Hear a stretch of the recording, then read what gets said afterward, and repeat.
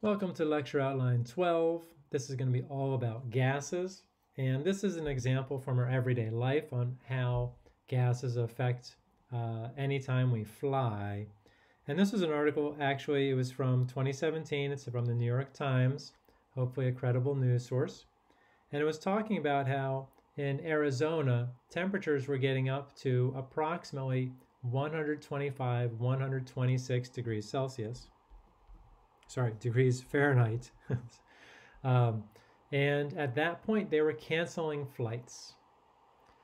And the reason they were canceling flights is because the airplanes it was too hot. And so as the temperature increases, you get less dense air. And we will see that air is a gas. Less dense air, also drawn here as sparser air molecules, right? Same volume, less particles, less mass is going to be lower density. And that is going to allow the plane to create less lift as the wing cuts through these smaller number of air particles. And that leads to longer takeoff runs. So you need to get more speed up to get the plane off of the ground.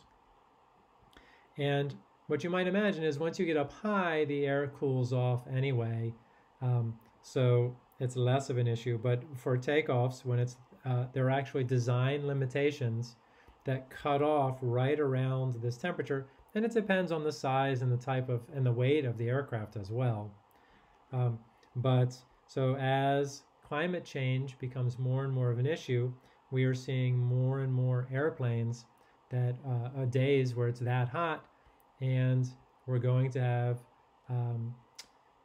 flight cancellations. I mean, it's just one of the many things you're seeing that climate change is causing changes to the weather, which is affecting our everyday lives.